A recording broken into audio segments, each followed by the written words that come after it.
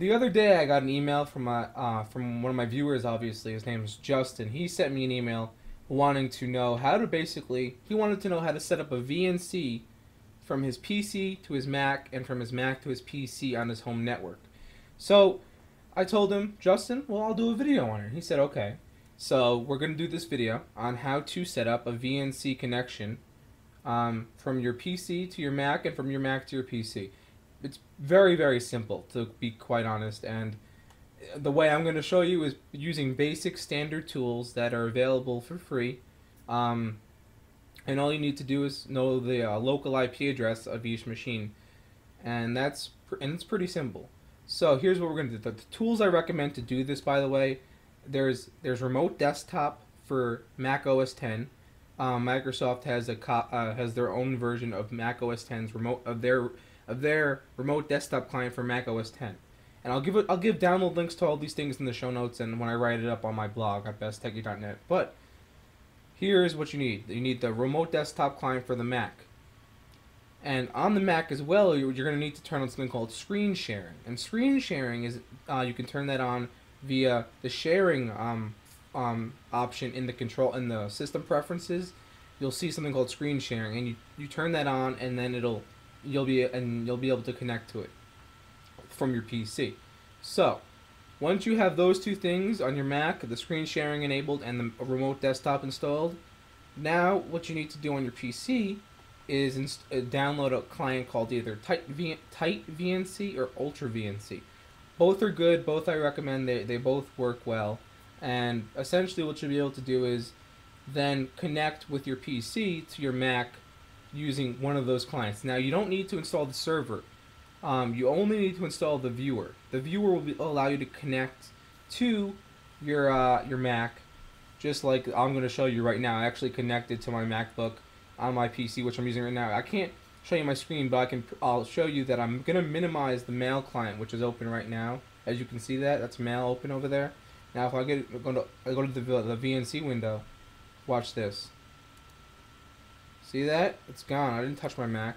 I didn't touch totally remote. Now I'm going to open it again. Open the window. If you don't see how it just opened again, I can open something else if you want. Let's see. Let's open Firefox, for example. See if Firefox is going to open up any second now. Firefox. I'm going to load my restore the session.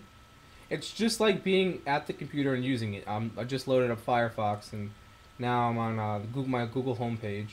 So we can go anywhere we want, just like if we're using the Mac itself. And now I'm on my website. And so that's all you have to do to get to the Mac. Now for the PC, like I said before, you downloaded the remote desktop client for the Mac. And then what you do is you open that up. You open up the remote desktop client for the Mac. And what you're going to do is you're going to the first thing you have to do on your PC, you have to make sure that you enable remote access from another computer. So to do that, you go to My Computer, you right click on it, you go to Properties, and you're going to go to on Vista it's under Remote Settings. You're going to go there. On XP, I believe it's under if you go to the Properties and then you go to there's a Remote tab in XP, I believe, if I recall correctly. And basically you're going to allow connections from other computers running on your network. You can either do it that way, on the network level authentication way, or you could do it the less secure way. Whatever way you feel more comfortable with, it will work or should work just fine. So once that's on, and also make sure allow remote assistance is ticked as well. So once that's done, you're going to head over to your Mac. And basically what you're going to do is you're going to open up the client that is the remote desktop client, and you're going to input your computer with Windows, its local IP address, enter the password, and you're going to connect. And you're going to do the same exact thing that I was doing on the Mac just now. You're going to have full access to the machine. You're going to be able to open and close, start applications, run applications, do it like you were just actually at the machine itself. And that's probably the simplest way to do it.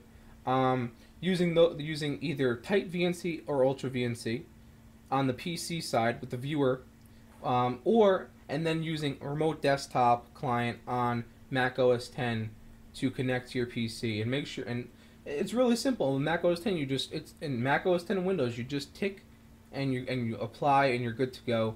Once you have those applications installed, it's very, very simple.